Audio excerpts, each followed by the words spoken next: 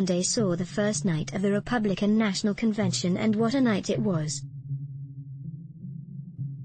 After the Democrats were widely praised for their convention, which was held virtually due to the coronavirus pandemic, people were eagerly anticipating what the Republicans would do in response. Let's just say that if night one was anything to go by, we are in for a hell of a week.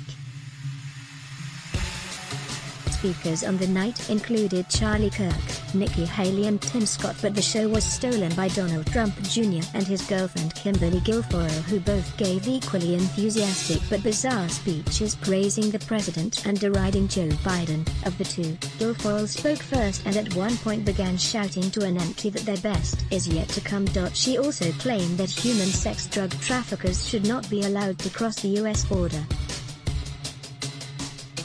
Her over-exuberance, which was both impressive and unnerving, was ripe for memes and Photoshop.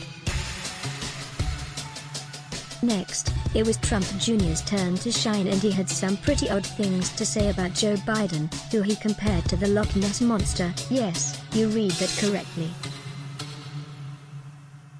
During his speech, he said, "Joe Biden is basically the Loch Ness Monster of the swamp.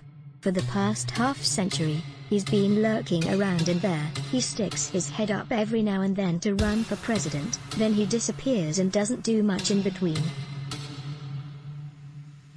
Trump Jr. probably thought that this was a good comparison, but he will most likely regret using a metaphor that can be so easily ridiculed, especially as the mythical creature clearly doesn't live in a swamp. Elsewhere, Trump Jr.'s speech, which included him claiming that his father represents a bright and beautiful future, was so unusual that people didn't quite know what to think.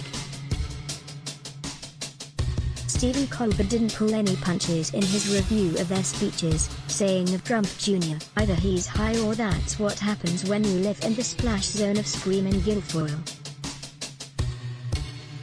Just bring a poncho."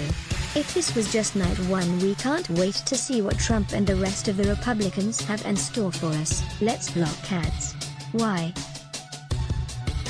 Show your love for him. Click the link in description. Thanks for watching.